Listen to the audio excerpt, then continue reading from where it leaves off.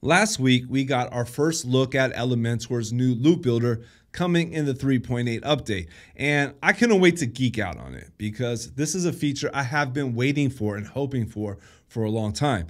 So what I did was I wanted to put this through a real test. I really wanted to thoroughly test it out.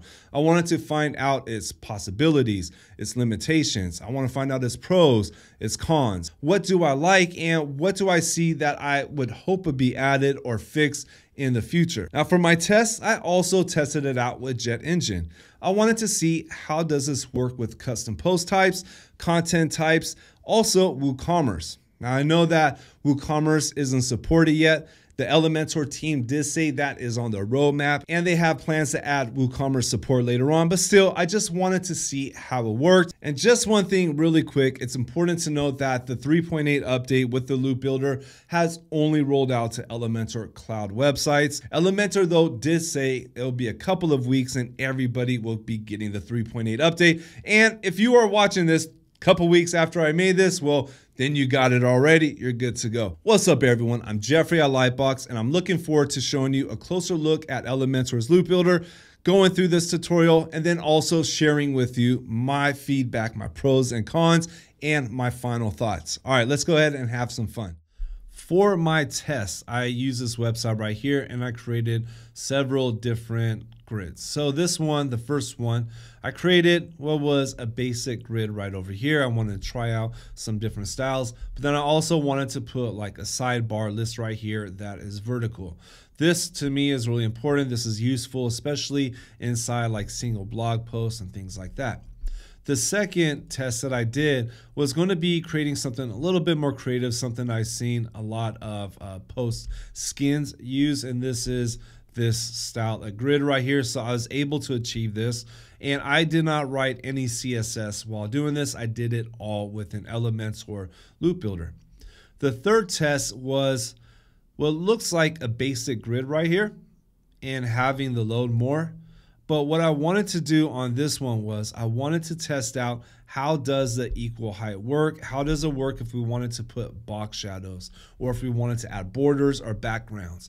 And that's when I found out that equal height does not work on this. So that is something that I hope gets added later, because right now, if you were to add box shadows, borders, backgrounds, it's going to look all off. Unless if you use a workaround like setting a minimum height to the column, but that is terrible for responsiveness. I don't like that method. So right now, I don't feel like it's really good to add a border, a box shadow, or background color. So that was a test behind this one.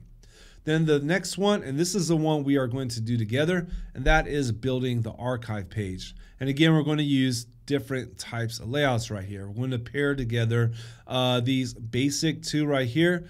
They're like basic grid styles with a large grid and then with a vertical list right here. And I use self.com as my inspiration. Now, part of my design process is I'm always looking at design. I love design, so anytime I see a website that I love, the design is dope, I always bookmark it and I have my folders for it. This is one whose blog that I think is just really awesome. And my experience from replicating this and building this page right here was that it was so easy and so fast, especially after I built these other grid layouts right here. By the time I came to this archive page and got used to the loop builder and how to use it, I was just blown away by how easy it was and how quickly I was able to build something like that. So let's go ahead and build this page really quickly. So we're going to go back here to our theme builder. I'm going to add another archive. All right, we're going to check this off. Now I'm going to use this one to really quick like copy and paste this container.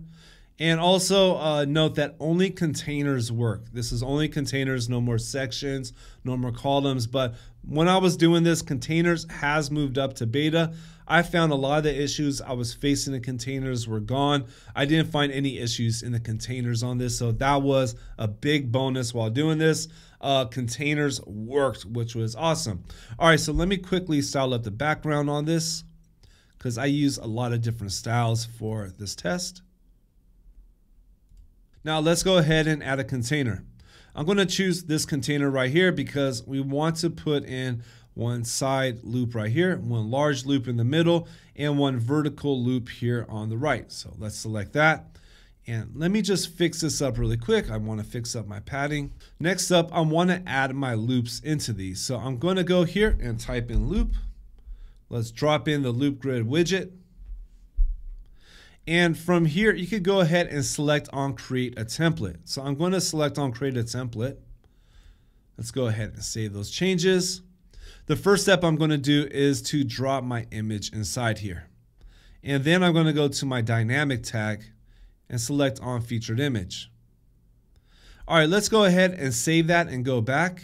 And right off the bat, we do see one bug here. Now, there are going to be other bugs that will come up probably inside this video. It's a beta, it just launched, but this is one of the bugs that I found right here. So let's go to the loop grid options.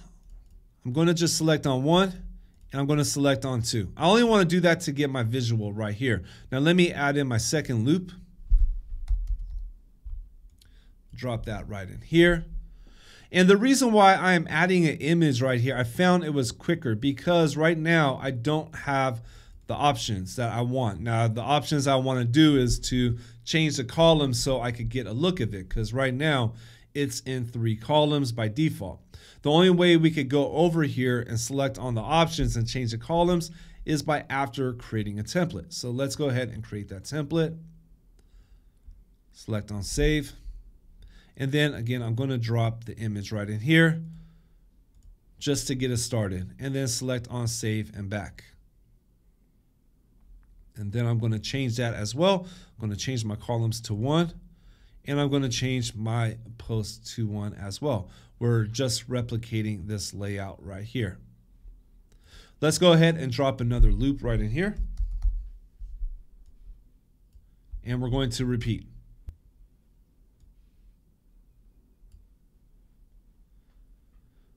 All right, select on dynamic tag, save and back.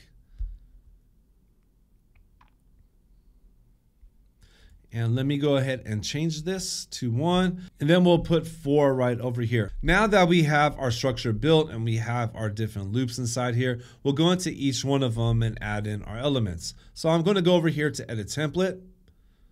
And let's take a look at our example real quick. What we're going to add on this one is going to be a category, the blog title, a divider, an excerpt, and then also the author. So let's start then with the category. We're going to use post info. I'm going to remove all those. Let me go here to terms, select on categories, remove the icon, and then we're going to style it up. I'm going to go over here to text.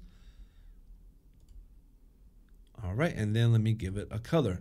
Next up, let's add the blog title. We're going to use a heading widget. There it goes. Select on dynamic tag, and then go down here to post title. Here also on the link, you want to select on post URL as well. That way when people click on it, they could go to the blog post.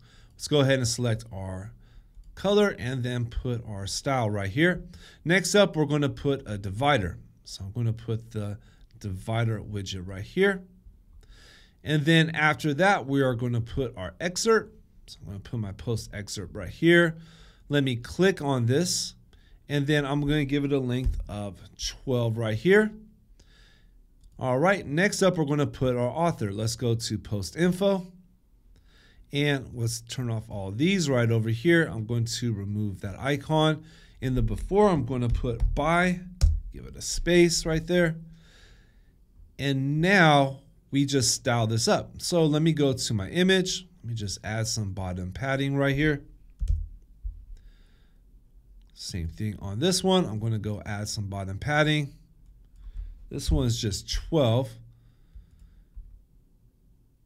All right, we're good on this one, but on the divider, let me style this one up right here. I'm going to change it to a different blue color. And I'm going to make this gap 20, so it's 20 pixels on top and bottom. I try to keep my pixels the same, either 12, 16, 20. I go by multiples of 4. It's just my system. Oh yeah, and then let's go here to the divider and make it 100 pixels. Now the excerpt, let's go to our style, choose our color. I'm going to give a body text, but I got to fix this one right here. I want it to be a 1.5. And then I'm going to give it a padding on the bottom 12. And then right here, I'm going to style it up. Go ahead and get the color and the font style right here. And we can save and go back. And now we could go into our loop grid, to our settings, and you can see first off, we got this long name right here. Now, one thing I found was it is important to set a name for them, because I found that once I started building a lot of these, it was hard to identify. So I think building a system with having names that creates an easy to identify process is important. To do that, let's go back to edit the loop template. And from here down in the settings on the template, we could click on this and we could give it its name. I'm just going to call it its name. Let's go ahead and update that. Save and go back. And now if we go back here to our template, you can see we have our name right there. All right, so for something like this, we only want 2 items, so keep it in 1 column. And 2 right here. Now this is where the power I found came in, and that's going to be inside the query. This is super powerful. For this one, we're just going to have the 2 newest posts right here, but we have all these different settings. Like I'm going to turn on the avoid duplicates. We do have the offset. We're going to use the offset for these other ones right here. But we have lots of different options here, as well as the pagination. So this part right here, the query and pagination, I felt is solid. That was one of my huge pros and pluses for it. All right, let's go ahead and set our spacing. I'm going to give this 40 pixels. And we are already finished with this column. Now let's go to the second one. I'm going to go into edit template. First off, I'm going to edit this image. Now I forgot to do that on this image here. We want to make sure to give it a URL. We're going to give it the post URL right here. So that way, if someone clicks on it, they go to the blog post. I forgot to do that on this one. So always make sure to at least the image and the title have that. Now, another option is now we could always go to the container, and inside the container, we could go to our additional options and we could choose a link right here. The only thing is, if you're going to choose a link, make sure that none of these also have links. So say the category, you'd have to turn off the link for the category. Same thing with the author. If you don't turn them off, it is going to break everything. All right, I'm not going to use that right now. I'm just going to put it back on default. We got our link set up here. Let's go ahead and set up our height. And then here for the object fit, I'm going to go to cover. Now let's add in all the other elements. It's going to be the same as this one right here. Now I would love to copy and paste this over here. That would make things so much faster. But I found copying and pasting elements and styles doing this, it breaks everything. So that was one of my cons that I found. I found that I could not copy and paste to speed up my workflow. I had to do each one of them individually. So let's go ahead and do the same thing as we did on the other ones. Okay, so just to speed everything up, it was the same exact process as styling these ones up right here and adding in all the elements. Now we got these both finished. Let's create our vertical. Let's go over here to edit template. I'm going to remove the image. We're not using that. I'm going to add a tag. Let me remove those. Go here to our terms, select on categories, remove that icon. I'm going to center that in the middle. I'm going to go to text. Let's give it a color. I'm going to give it a brighter blue color this time. And let me add in my font style. Next up, I'm going to put in my title. All right, so real quick, I noticed something is happening here. Here's another bug that I found. Now, I found when I first started off from scratch, and I didn't have any other loops built.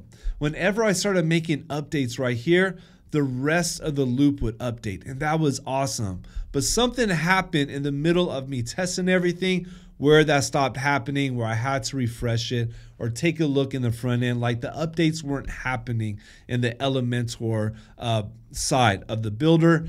But I think that's a bug. I think it is because at first it was beautiful because I would say delete the image, the images would all delete. I would add in a title all the titles would add. And that was sweet. And I think that is how it's supposed to work. Let's hope it does work like that coming up soon. All right, so really quick, let's go back here to our dynamic tags, create a post title, keep it on H2. Let's give it a link and link it to the post URL. Let's center it. And let's also give it its styles. And I'm going to use this small style right over here. All right, and then I'm going to add the author underneath it. So let's go back here to post info, drop that underneath. And let's go here, remove that icon, center it. Let's style it up. All right, now we just need to fix these styles up, adding some spacing on it. Let's see at our example how they did it. Okay, it looks like about 12 and 20. So we're going to give this a padding bottom of 12. Here we're going to give a padding bottom of 20. And then one more thing, you can see we have these dividers right here. So let's add in a divider at the bottom. So I'm going to go down here, put in a divider. All right, so it looks like we're all good on the styling side here. Let's save it and go back. And then what I would end up doing is fine tuning it. That's what I did on the other one that I built. Now we got this going right here. Next up, we need to add this latest news on top. Super easy to do. So let's just add a title here on top of our loop. We're going to make this an H3. We're going to center it. Let's style it up really quick. All right. And let's go ahead and get its text, latest news. Let's space it down on the bottom. I'm going to give it a 40 to give it plenty of space. And then we need to add borders in between. So we would go here to the middle container. Let's go here. Let's go to our style, to our border. Let's turn this on to solid. Let's unlink those, give 1 pixel right, 1 pixel left, and let's choose our color, which is down here, something light. Let's save and close, and let's take a look at the front end. And here we go. We have it all laid out. Now, the last thing we would need to do for this is to set up our query. So we're going to leave this first one alone because this is going to be post number 1. This is going to be post number 2, but we want this to be post number 3. So let's go here to our loop settings, go to your query. Let's go over to exclude and then offset by 2.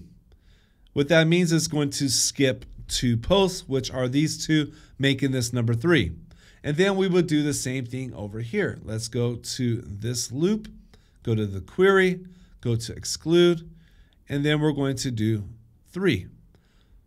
So now we don't have any replicates over here. Let's go ahead and update that, save it, take a look at the front end.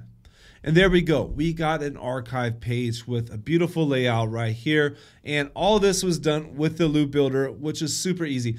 I'm telling you, once I got used to this and I did it a few times, I was able to do it so fast.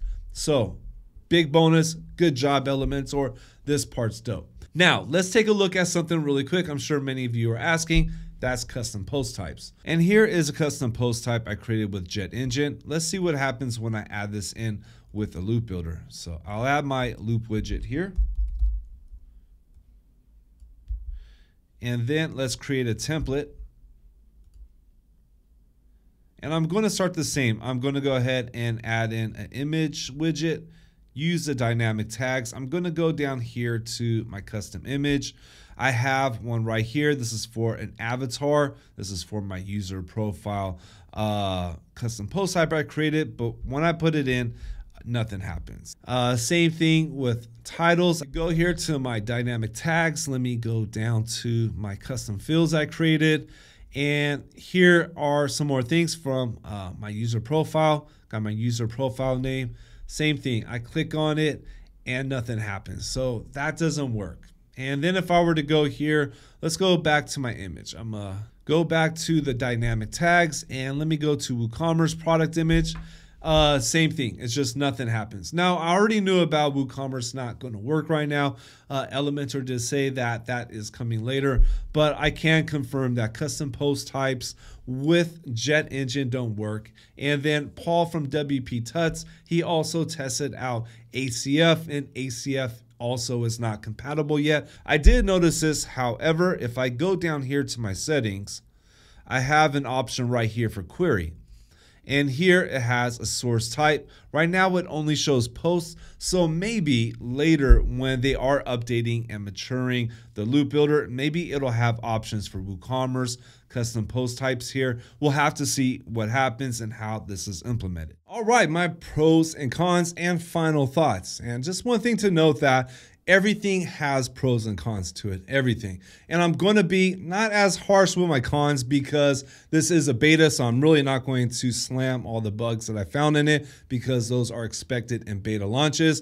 But here are the things that I really liked about it. I'll start with the pros first. The first one is it is very easy and straightforward. I love the way that it's implemented. I think that it was implemented in an Elementor way that is easy to use. Now, there are two ways you could build a loop. You could build it right on the page and just add your loop widget, or you could build it inside a theme builder template. I found using it in the page, just right in the page and just dropping that widget right into the area you're going to add your grid. It was so easy to use and it worked for me a whole lot better, especially productivity wise, because I was able to build my loop right there inside the layout, and that just made things a whole lot easier and quicker. My second big pro is that it was easy pairing multiple loops together and being able to create these creative layouts. The query part is powerful. That is a huge pro right there. And being able to pair these different loops together, this is just going to open up the possibilities for everyone. It worked very well in that way. I think as long as anybody gets used to using dynamic tags and the query options, your world is going to open up as far as building blogs, layouts, and in the future, listing websites and product sites as well. The next one is a big pro for me, and I'm sure a big pro for many of you out there. It's probably a con for some plugin developers, unfortunately, and that is going to be, we're going to be able to ditch some of the add-ons that we had to use for the same feature. Now, we're going to have to wait for it to mature first because it's just not there yet. There are still some things lacking, which I'm about to go through in a moment. But I do see once this has matured, there's going to be no need for adding plugins that do the same exact thing. And I love that. I am all for reducing clutter. I try to keep my websites minimal and clean. So any opportunity I get to reduce plugins, I am all for, and I'm always looking for those opportunities. And then my last big pro, that is going to be, well, the HTML markup. It's not bad. It's not super great, but it's also not bad. And when I compared it to, say, a loop builder that I built with Jet Engine, it's a whole lot better than that. So that part is good, and that goes inside my pros list. Now, let's move on to the cons. And there are a few of those as well. I'm not going to go too big into the bugs, but I did find quite a few bugs in there. Some of them that were a bit obvious, and some of them that I felt too would still hold me back from putting this on a live production site. Now, it was just launched. This is expected. It's in beta, but hopefully these bugs get fixed in the next few updates. That way we can start putting them into live websites. So con number one, no carousels. Now, I heard carousels are coming out inside the future, but still, it was launched without carousels, and this is very limiting because a lot of times we want carousels or sliders with our blog posts. Like, say you want to put a post section on your homepage, that is very limiting right there. Con number two, no equal height. That's something else that is lacking, that is really needed, because we need that equal height in order to properly build cards. You might want to build cards with box shadows, borders, backgrounds. I mean, we could use the min height on the columns, but that's really bad for responsiveness. I don't like using that option. So we do need an equal height. The third one was not having filters. Now, this isn't a big con. I really wasn't expecting it, but filters would be something nice to have, like category filters or something like that. I did kind of test it with Jet filters, but since the CPTs weren't working with Jet Engine, I didn't go too deep. I just wanted to see if it was possible and it isn't, jet filters doesn't work. Maybe later when custom post types are supported, I'll check out like WP Faucet or other filters as well. But for right now, I don't see filters working on it. The next one is I really wish that WooCommerce and custom post types came working out of the gate. Those are really important to have. So without those, it is a bit limiting. Like all we could do is build blog posts. We can't really do listings. We can't really build our WooCommerce sites, but I understand this is just the start of it. Just something I wish would have had some support. And then the next one is the copy and paste. So for me, I use copy and paste a lot in Elementor. It speeds up my workflow, and I found copy and paste just caused issues. For example, if I wanted to build a layout using multiple different grids, and even if this grid and this grid would be the same, it would be so much easier to copy and paste styles, but you can't do that. Like anytime I did that, it just messed things up. So I had to go in and style up this grid, this loop right here. Even though this other one was the same, I'd have to go in and do all the details and style that one up individually as well. Now, I don't know if this is a bug or if this is just something that's just not going to work, but this is what I found that was a bit of a pain point for me. But with all that said, my thoughts on this is that I'm really happy with it. I'm really happy with it. I'm just glad Elementor has given us a new feature that for somebody like myself that builds websites for clients, builds websites on a daily basis, this is something useful that is really going to help out our workflow, that is really going to help out how we build websites, opening up possibilities, especially for non-coders and web designers. You're going to be open to building all these different layouts you weren't able to do, not unless if you started adding additional plugins. And with this, I found this way of doing it built in much easier than using any of the others that I've tried. And then for us developers, we could do the same, but we could write CSS and we could do stuff to really make these grids look dope. I just hope it doesn't take too long to mature and to have these features we need to have the carousel, custom post types, jet engine, to have these features that are really necessary added in here. I hope it doesn't take too long. That's my only thing. I hope that this comes out soon, because in the meantime, we're going to be building websites for clients and probably going to have to use alternatives for loop builders or just the basic, kind of boring post widget when we could be using this one. I hope we get to that point where this is ready for live websites really soon, so we're not stuck in that limbo stage or having to redo them later on in the future when it does mature. And that's my feedback, my results, what I got from using the loop builder for a full-on couple of days.